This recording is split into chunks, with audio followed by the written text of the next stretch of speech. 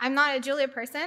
Paul is your guy if you have Julia EHT questions, and he'll be talking about it in the second half of the session. But I wanted to just kind of give a broad overview about why we're interested in Julia and tell you a little bit about the story of the EHT and where Julia actually fits in that aspect. So first, why are we interested in studying black holes? This is what we do as part of the Event Horizon Telescope. Well, the kinds of black holes we're interested in are really supermassive black holes. They reside at the centers of most galaxies, including our own. And these black holes, they power these huge jets of plasma that you can see here on these beautiful photos. And these jets are, this process of launching these jets is the most energetic process in our entire universe. And we don't quite understand how these happen. And these jets have a fundamental role in where we come from because they play a vital part in how galaxies form, how stars form, and this whole feedback loop of radiation into the host galaxies and nearby galaxies are a major part of the evolution of the universe. So understanding black hole fundamentally helps us answer one of the most fundamental questions of humanity: where do we come from? So there are about 3 open questions in the field of black hole research right now, these broad-ranging ones. So what do black holes teach us about space-time and fundamental physics? Black holes are the simplest signatures of gravity and space-time, so they can teach us a whole lot about theories of gravity, how do black holes feed and launch these jets that I talked about, and how do black holes form, evolve, and affect their environments. Now, EHT is not so much of a galaxy evolution instrument. We really try to peer down to see black holes as they are, and so we're mostly interested in the first 2 questions. So there are 2 black holes. The 2 biggest black holes on the sky are these 2, the M87 black hole and Sagittarius A star. M87 lives at the center of the M87 galaxy. It's 55 million light years away from us. That's really far. But it's also 6.5 billion solar masses, which means it's a huge black hole. It's actually one of the most massive black holes in our local universe. And because of its mass, its size on the sky, which is proportional to the black hole mass, is actually about 40 microarcseconds, which is about the size of a donut on the surface of the moon seen from Earth. That's pretty small. Sagittarius A star, on the other hand, is much smaller as a black hole. It's only 4 million solar masses, but it's 27,000 light years away from us. It's in the center of our own Milky Way galaxy. Now, Sagittarius A star is about 50 microarcseconds on the sky, so a little bit of a bigger donut, like a Boston cream, on the surface of the moon. So we have these 2 black holes, and they're about the same size on the sky, but 50 microarcseconds is really, really tiny. So how do we get a telescope that can make an image of it? Well, it turns out if you make the calculation and you observe at a wavelength of about 1.3 millimeters in the radio band, where you can peer through all the gas between us and the centers of these galaxies, the size of the telescope you need, the diameter, is about 13 million meters. Now that's a big telescope, and it turns out funding agencies can really pay for it. So we decided, okay, let's find another kind of hack in order to make a telescope this size without actually building one this size, like a Death Star telescope kind of thing. So what we did is use this technique, which won the Nobel Prize in 1974, called very long baseline interferometry. Essentially, we connect telescopes by simultaneously observing the source and computationally design a telescope, a virtual telescope the size of the Earth, through the connections between these telescopes. Now, these telescopes are not physically connected. These are just kind of invisible lines around the world, but they're connected via our instrumentation. So a brief recap of how very long baseline interferometry works. Now, if you're into radio imaging, most of the imaging techniques and data you've probably dealt with is connected element interferometers. So things like the VLA or ALMA, or these bigger arrays that are coming like LOFAR, like DSA 2000, like the SKA. But we're dealing with a very different regime with the EHT because our telescopes are not connected and there's really very few of them. So very long baseline interferometry uses a pretty simple concept, but I'll explain a little bit of the challenges. So we need to observe the signal from the source, from the black hole, at the exact same time at each telescope in order to combine the signals from all the telescopes and make an image. And so the source emits waves, and because it's far away, the waves arrive as plane waves on Earth. Because our telescopes are pretty far apart, it turns out that there's a time delay that we have to take into account. So you'll see if you follow one of these lines that one of the waves will arrive at the lower telescope earlier than at the other telescope. If you don't take into account this distance this time difference, you destroy your signal. And so how do we take into account this issue? We actually use very precise atomic clocks at our telescopes, which are these hydrogen maser-powered clocks. They're so precise that they lose about a second every million years. And so these clocks time tag our signal, and we digitize it, and we record it onto standard helium-filled drives. And so essentially, we freeze the light that arrives at each telescope into these hard drives, and then we combine them at a later time where we can make all these alignments. So building the EHT was a pretty long process, and it was started in the early 2000s with these 3 telescopes here. I need to, Paul, I'm sorry, your Netflix suggestions need to be removed. All right, so it was started in 2007, and then over the years, we've added more and more telescopes, and we've also lost some that got decommissioned over time. Then we arrived to 2017, where we had 6 different locations, 6 single-dish telescopes, and 2 phased arrays, these 2 here. Now, you'll notice that all these telescopes look completely different from each other. This is because we did not build them as part of the EHT. We tried to borrow them and make collaborations between these facilities that were built for completely different science in order to join our endeavor to make an image of a black hole. Why these telescopes? Well, they just happen to be able to observe at 1.3 millimeter wavelengths, which is not an easy feat for radio observing. They are at very high and dry places because water vapor and instability in the atmosphere completely destroys our signal at this observing wavelength. And so these telescopes came together, we installed these clocks and these receiver systems, and we carried out our observations.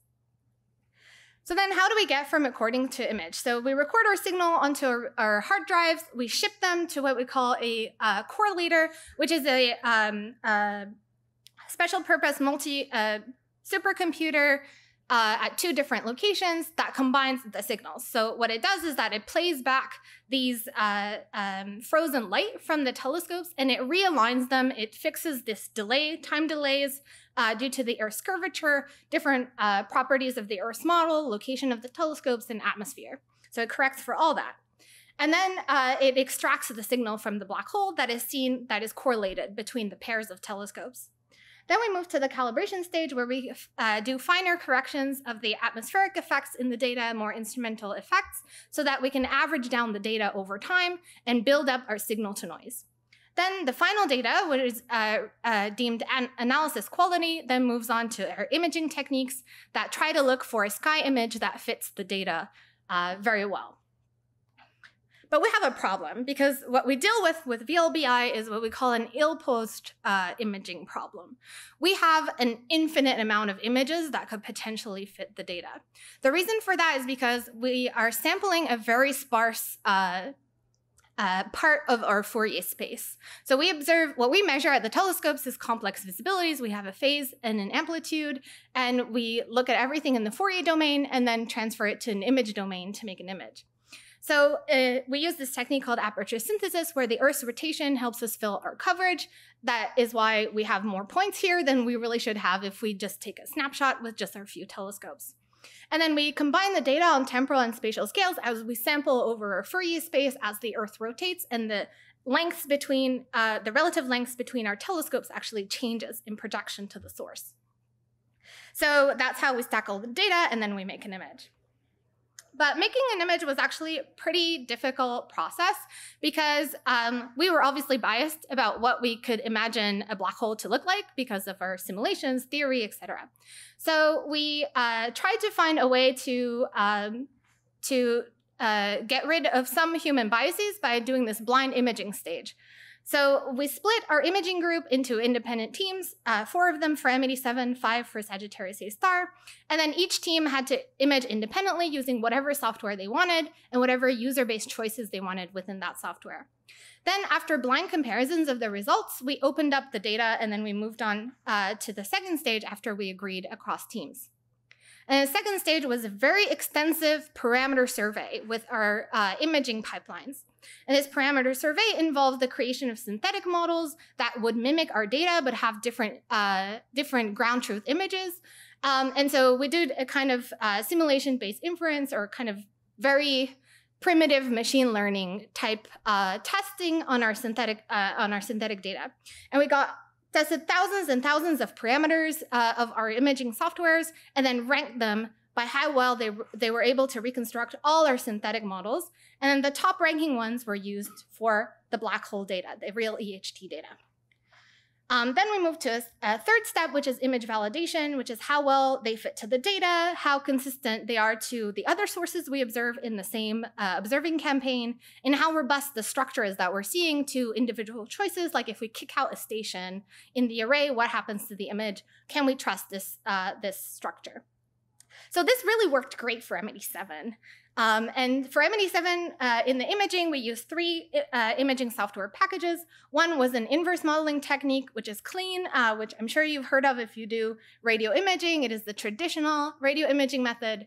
And then we had 2 regularized maximum likelihood methods, which are forward modeling techniques, which were designed specifically for the EHT and for solving this sparse sampling problem.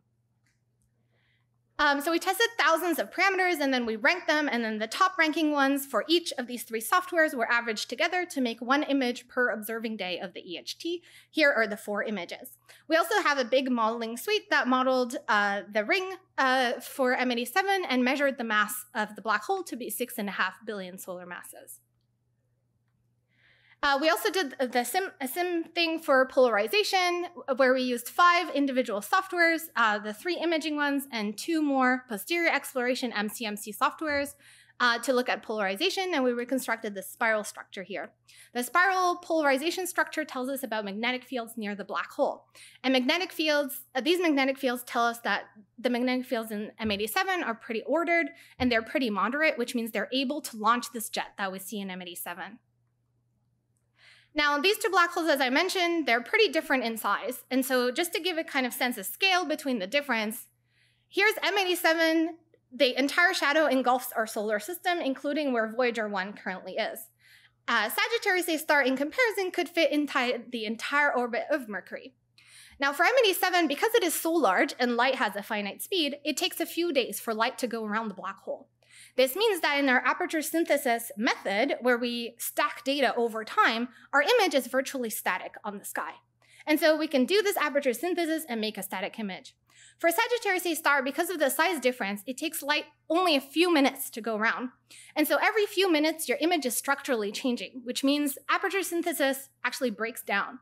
If you try to make an average image over 8 hours, you have to deal with what we nicely call at least motion blur. The variability of the source is pretty extreme, and it makes making an average image very challenging.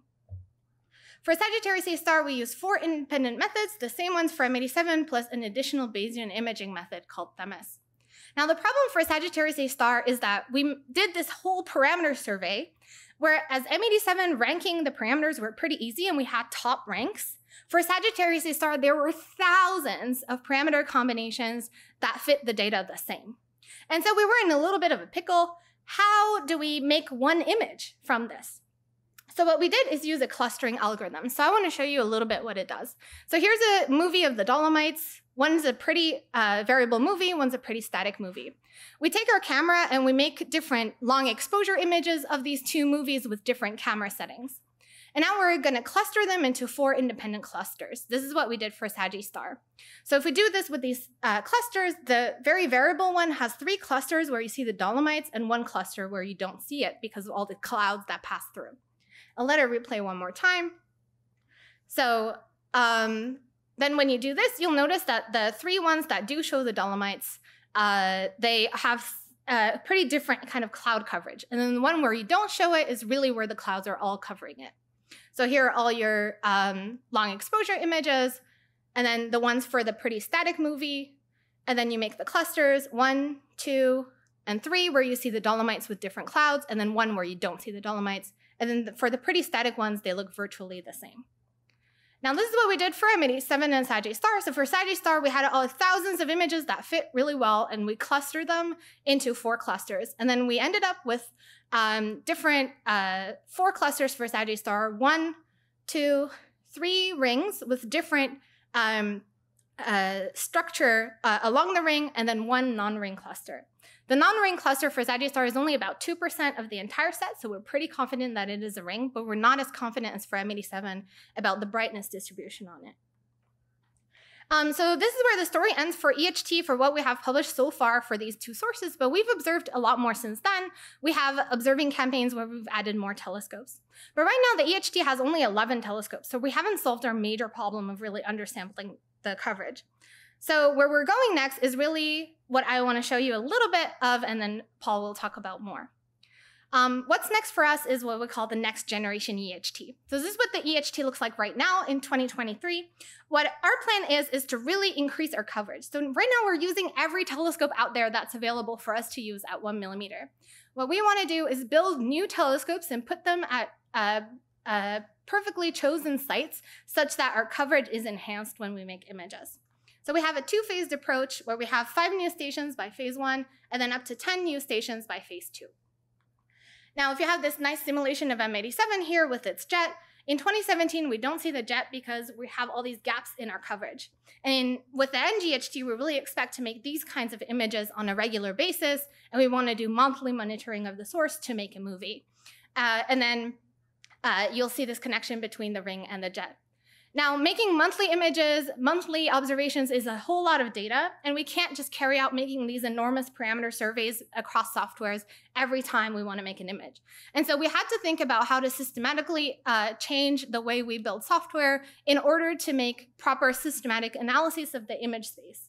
And so one of the major aspects of that has been our move to Julia, and Paul will talk about it with his amazing code comrade and what that has been able to do for EHT and for NGHT type observations. Now I just want to end, I don't know if the audio is going to work though. We haven't tested it, but we have like April 2019, the Event Horizon Telescope saw the supermassive black hole that launches a jet from the center of galaxy M87.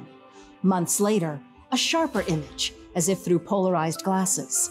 Now, May 2022, the hard-to-see black hole at the heart of our own galaxy. What's next? The next generation EHT will allow us to answer a new set of deep questions. How does a black hole power jets like M87's?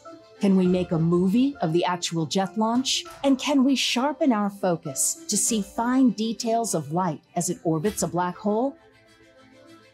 To meet these ambitious goals, we are dramatically expanding our Earth-sized telescope. The NGEHT will transform our view of black holes by increasing bandwidth, adding observing frequencies, and establishing new dish sites around the world. By adding dishes to the global array, the NGEHT will allow us to observe the link between M87's spinning black hole and the near light speed outflow as never before. And by observing each week, the NGEHT can make the world's first movie of a black hole. With the NGEHT, we could begin to see the first of the infinite rings orbiting around black holes, allowing us to measure how much black holes are spinning, test Einstein's general theory of relativity, and reveal the nature of space-time itself.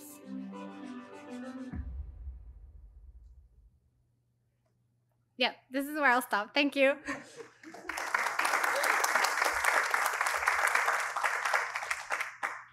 All right, so let's get started with questions. We have time for a few, and I'll also ask the next speaker to come up. Like very distinct movements, like on the left. So the pictures you see at the top here, they are actually not snapshots of a time series. They are average images of like 8 hours of looking at the source, but with different parameters of our software.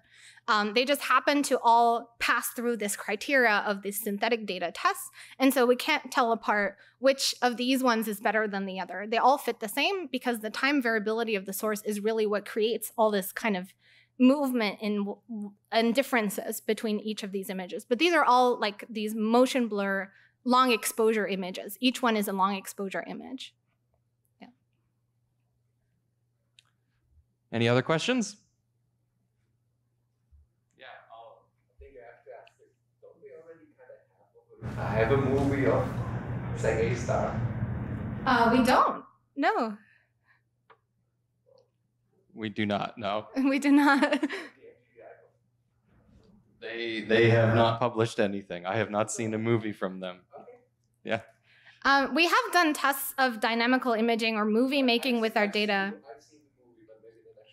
I see. Well, we in our papers we have done tests in which we try to reconstruct a movie, but we've deemed that the coverage is way too sparse to be able to disentangle any motion from just effects of the gaps that we have in our coverage. And so right now, really going to NGHT, adding up to 10 more stations is really where it's going to make a difference in how the snapshots look like for Sagittarius Star, and really will make the jump into being confident about movie structure and actual motion in time. Yeah. So you showed that you get more coverage as the Earth rotates, and could you not use like the orbit of Earth or satellites or things like that to continue to grow coverage outside of? I mean, maybe that's more expensive. I'm just curious. Oh yeah, we can certainly. So there's currently, I think, one space mission that has been successful in doing this for VLBI, which is called Radio Astron, which uses one satellite dish up in space with a ground array, but that one only goes up to 1.3 centimeters wavelength. So for millimeter timing of the satellite and position, and also downlink of these massive amounts of data are the challenges that we're facing forward. But we are actively thinking about space missions to increase our diameter, to increase our resolution. And in that way, actually going up to space, we can make images of up to 10 more black hole shadows that are out there just within the limit of reach with an actual satellite that would increase our resolution. Yeah.